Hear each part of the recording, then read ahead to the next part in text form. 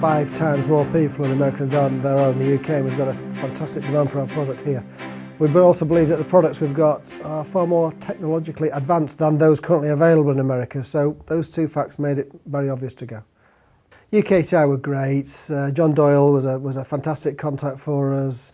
He always knew somebody who would be able to sort our problem, gather us some information, so he was a fantastic point of contact. The Greater Richmond Partnership were fantastic.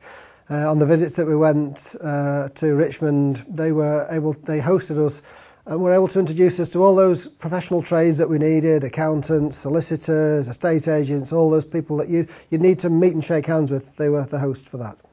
The underground support from the Greater Richmond Partnership was very incisive. They were able to introduce us to exactly the right characters for us to be dealing with, and we trusted them.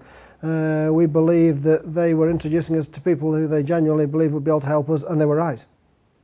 The business in America is doing absolutely great. First year was interesting, all those commercial hurdles to overcome, all those relationships to establish. Second year turnover, twice as good as the first. Third year, well, we're halfway through at the moment and things are looking really good for us at the moment. Gary Wyatt was a fundamental part of our plan to land in America. He was committed to Proseal UK at the time and agreed to develop the business in America for us. He's now very well established, part of the local community, I believe.